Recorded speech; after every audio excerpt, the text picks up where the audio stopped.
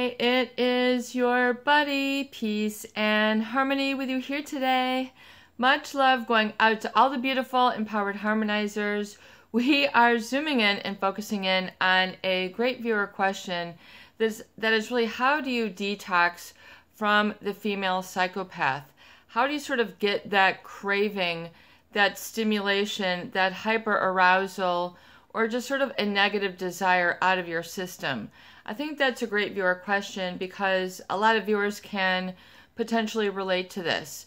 When we talk about sort of detoxing from a female psychopath, realize that there is a lot of energy oftentimes sort of locked in to an energetic direction, just sort of feeding them and keeping this sort of hyper arousal going that we see in a female psychopath relationship. Hyper arousal meaning they're always super excited. They're always super aroused. They're always sort of giving you innuendos, looks, just sort of getting you into that, just sort of euphoria state, getting you into that sort of gaslighted state, jumping ship from your normal life, jumping ship from your values, jumping ship from the real you and the core of you, and importantly, sort of the heart of you. Realize that they sort of carve it out, yank it out, send it, your heart rolling on down the road, and then, they want to take you and just sort of your physical, hyper aroused self for a ride. Meaning you'll feel sort of empty or sort of half present when you're sort of trying to detox. And the main goal to making through successfully is getting some perspective on the relationship. It's very difficult to get perspective on the relationship, though, when you are in a hyper aroused state. And you're really just sort of going to be triggered and launched into that. Oftentimes, even just when you think about them, you see their name, you see their picture, or here comes that phone call at 3:24 in the morning, and it's setting you into that lifestyle that you might have had, or that desire you had with them. And it could they can hover you from 10, 20, so many odd years later, and so it might sort of try to break you down and set that whole tainted viewpoint, that sort of troubled and beguiled mindset. Beguiled meaning just sort of still in the mystified magic, just sort of, you don't really have 2 feet on the ground. You're sort of, in this sort of, the high seas of love and euphoria, but it can become dysphoria, meaning the euphoria can then become very unpleasant as you try to detox and get control and perspective of your life back. The hyper arousal, it sets a addiction cycle up, and addictions will really get set up when there's a high level of stimulation involved. It sort of etches a new pathway in the brain, and that sort of it continues to want to drive and feed itself. It will develop that craving cycle. So when you don't have that level of arousal for a while, it'll feel so like detoxing, pulling back, going no contact, wondering, if you should stop, and how do you reconsider and reconfigure the relationship? How do you approach it? How do you put it into a nice little box and say, okay, that was then, this is now, and I have boundaries and standards now, and I'm a different changed person, and I have a security and an I am within that's not, set back, on fire, every time I see their name or their phone call. So I'm not you're not tempted anymore. You're not at that tipping point. You're not at that point where you're sort of wobbling and sort of weighing things back and forth.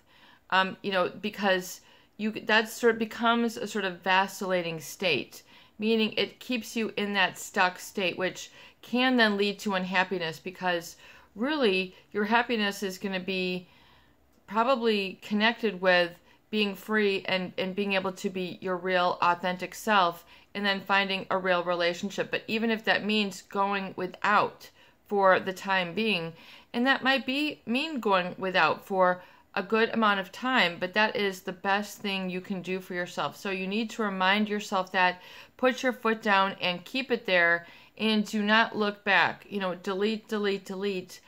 Getting, when they call, delete, that message, delete the text, delete the pictures, delete the Facebook, get it all out. You have to believe that you can make it without them.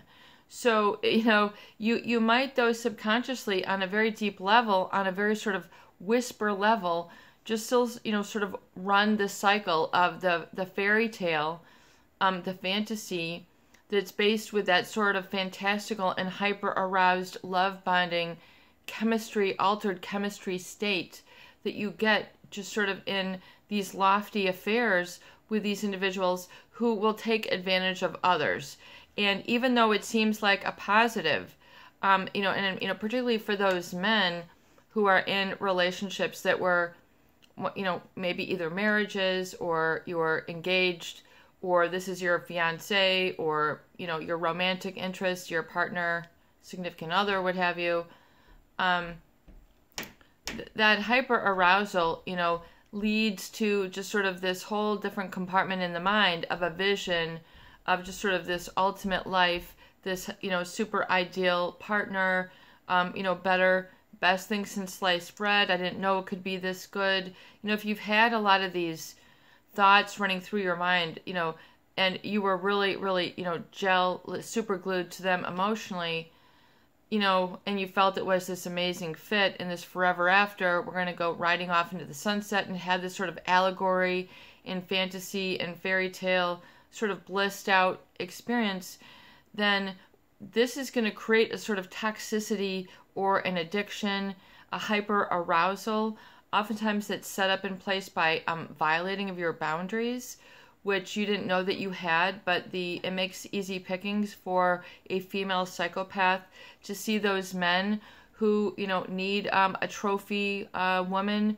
who need a partner, who is lonely, who has a stable relationship, who, needs to get rocked a little bit, men who didn't know that they had specific needs to feel like a man, or needs to feel attractive, or needs to feel young again, or needs to feel that they're powerful, whatever it is. The female psychopath, when they are sort of, grooming and targeting their prey, because they are interspecies predators, you have to make no mistake. And if you've sort of fooled yourself, well, I can get them, and, I can handle this, be careful with those statements, because there's a lot of trickery and deception going on at the level oftentimes that you are not familiar with, you are not used to, and oftentimes not equipped to handle and manage when you start exposing and seeing what is behind the curtains,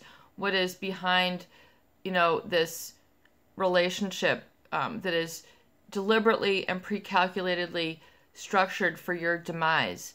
And I don't make that statement lightly. And, that is unique for each and every person, what that means. And so, this sort of detoxing, if you have been in that hyper aroused state, which means it becomes toxic. And then what's unfortunate is then this toxicity, the pain, creates the desire for more pain. So it becomes just sort of flipped or distorted, gaslighted. Good men can be made bad, not made bad, but made to be associating with something that is not in your best interest, that removes you from yourself, if you will, separates you from that integritous part of yourself that is wholesome, that is stable, that is, you might feel regular, normal, or you might have felt as boring. They will just sort of launch you into a next level identity. And oftentimes, if that is the case, because a lot of female psychopaths will target and see those unspoken needs in men and then exploit them. So part of the toxicity is when part of the relationship where a good fit, oftentimes you fit like, a hand in a glove, a perfect puzzle piece with these individuals, is, when they have really met your needs. You feel a real click right away. Wow, this person gets me. Wow, this person is so much more fun than my wife. Wow, this person is so much more supportive than my secretary. This is a great fit. And then you feel that there's these needs being satisfied within you that you didn't know that you had, and it makes you feel very comfortable. You're putting your guard down. You're making yourself vulnerable because you feel safe, because these needs are met. The female psychopath will capitalize on these situations and take you for a run for it, for all that you're worth, for as long. And then, when things are changing, in other words, when the relationship starts to get more like, these sort of talks about getting married or having another child or traveling, when they get too real, and then you start, trying to move in with them, or they move in with you, or you have real talks, that's when you find out all of a sudden that they're not available, or that they're, making a run for it, that you find out that, someone comes, calling you and saying, hey, I'm the other guy in the picture, it's time for you to leave, or some strange experience which makes it impossible for you to fulfill the next part of the relationship. Or even more troubling is when you do fulfill the next part of the relationship and they take you for hook, line, and sinker, and then you're really in over your head. Perhaps you've made a lot of sacrifices financially, professionally, or for your time, and next thing you know, they're, treating you like, someone that they don't even know, and all of a sudden they've got another partner, and you've got these mind-boggling discussions that just throw you, way into this, movie, just sort of, what you see in movies, just sort of fear or terror or confusion. It can be very confusing, and oftentimes there's not a lot of people to talk about this. Oh, just give it up, man, this, and they just don't understand the degree of hyper-arousal. So, one thing with a female psychopath that creates that, that sort of hook, line, and sinker where they've sort of got you hooked. They've got you, just sort of really, like licking your chops, wanting them so much. The hyper-arousal. I talk about this, where they, will use that predatory stare, which seems very seductive.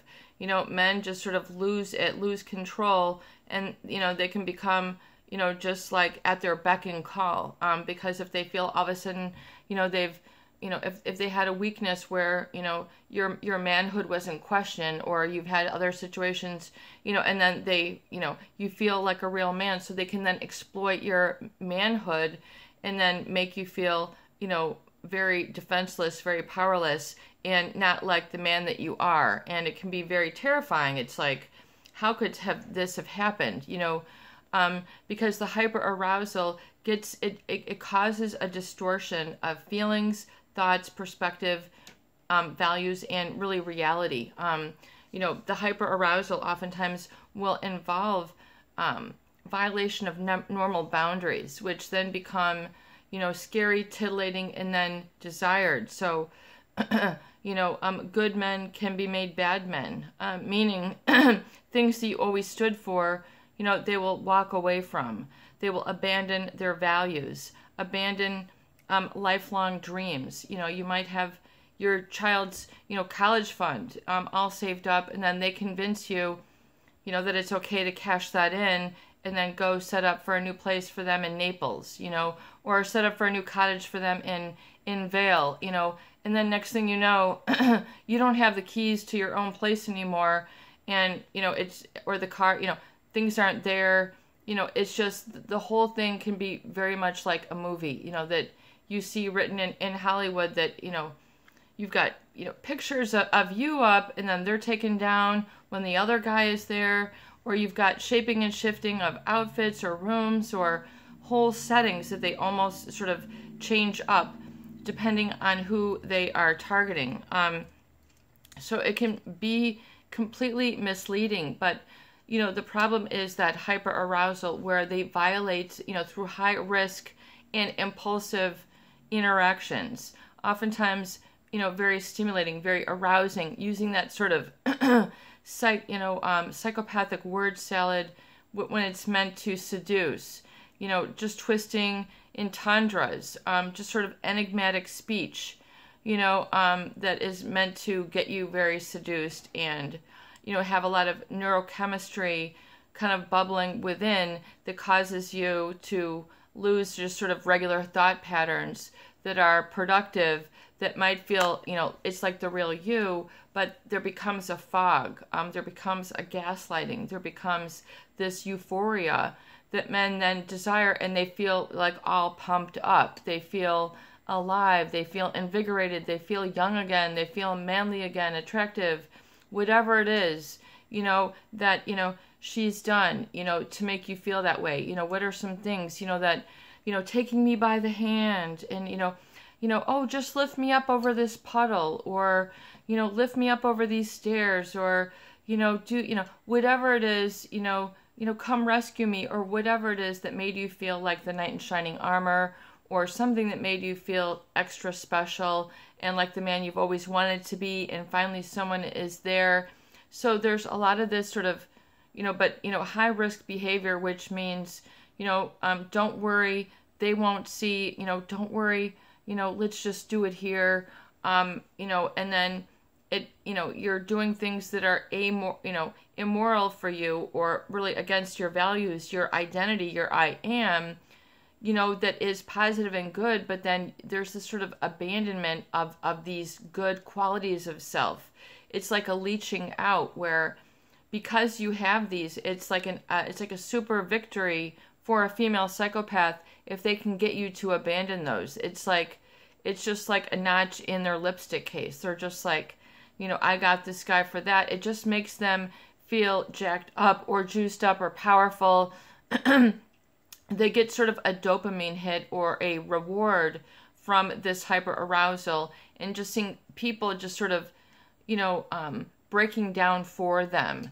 It can be very sadistic, meaning that, they take pleasure in other people's pain, which you would, is very unsettling, and especially for the men who are in this cycle. Oftentimes they don't want to admit weakness or admit what's going on, or they're not even able to see it and identify it as such, because they're in that gaslighted state, that they can't recognize that they've abandoned ship until the ship sails away, and they go, oh my God, I'm standing here on the island, the ship had sailed away, how come no one came to get me back? It's like, because you were in this gaslighted state, hyper aroused, and then you were propelling that, and then the female psychopath eventually, once things get too real, or you're in that hook, line, and sinker, and you're trying to take it to the next level, they've either got other plans or double or triple plans that they are going on and juggling simultaneously, and they have no intent of fulfilling the long-term vision, getting the house, getting the kids, getting the dog, getting the cat, whatever kind of talks that you had, you will find that you become intoxicated, and it does become an addiction. It becomes a physical desire in the muscles. I liken it to just sort of chemicals, like in your science class. If you were to put them in a beaker, and all of a sudden they start shooting out sparks and smoke, and maybe it smells like blueberries and roses, and you've got stars that shoot up in the sky from this tube, and you pour in all these different neurochemicals, and it just starts bubbling over and spilling all over the floor. It just that's my imagination and kind of explanation of what's going on neurochemically. There's all these different neurochemicals and hormones of stress and arousal and passion and love and loyalty, and then desire, which are sort of into this combination that really aren't supposed to be combined in that beaker. It's like someone went over and said, well, let's just get a little packet of this and pour this in, plus a couple drops of this. Let's put on the Bunsen burner and see what happens while the science teacher isn't looking. They told us not to do this, but I think it would be really cool. anyway. And it's like, you're not supposed to have all these chemicals in that test tube, and then all of a sudden you get this sort of response where it's just, smoking and bubbling over, and you can't put it back in the test tube. It's just going to run itself. It has to run itself out. So that's what the detox is like. You literally have to let it settle down and let it calm itself its way out. When you are hyper aroused, that person, that female psychopath is always in your face.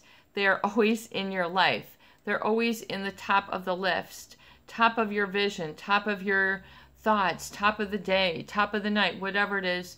They, get into this really, priority state with those men. They become, they break them down, meaning, they get you into, once again, that predatory stare, that intraspecies predator, that reptilian gaze, where it's seductive, and it's not just like the warm, motherly nurturing.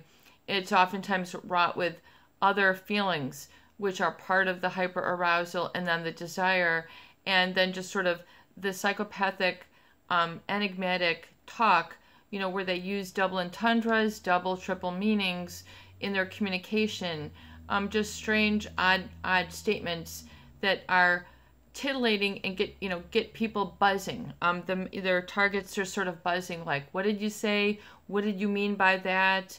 And then they just sort of educate them and get that, talk going, and just sort of wrapping them around their finger with their sort of enigmatic speech patterns, which are oftentimes different than the usual relationship that they have that's part of the hyperarousal, where they're just kind of wondering, what did you mean by that? What did you mean next? And the men that they target then are just sort of, developing this sort of second language with them. They're learning just sort of another, they're being schooled on how to relate to this woman, or how to be a man, especially as it relates to this level of sort of communication, which can be just sort of, maybe it can be a new sense of humor, the way that they use their speech patterns.